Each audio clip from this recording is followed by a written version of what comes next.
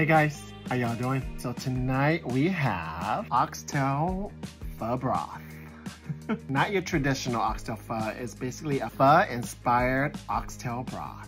I'm only saying oxtail broth because I did not add any noodles to this, and it's also pho inspired because it has all the spices, but I did add some additives to this. So instead of noodles, I added some vegetables, bok choy. It has some extra vegetables. So I had some green bell peppers and red bell peppers. Not your traditional vegetable in some pho, but I definitely added some great flavor to this. It's my first time adding bell peppers to pho broth, and I'm not disappointed. Let's just dig in. Let's try the broth. Nice and rich.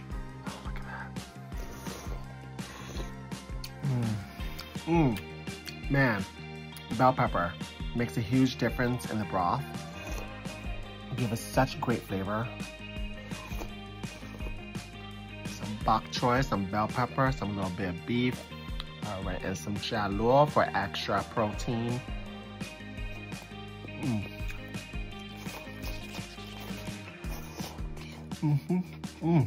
So good. The broth is so good. Oh, look at that. Fall off the bone. I simmered this for like about 3 hours.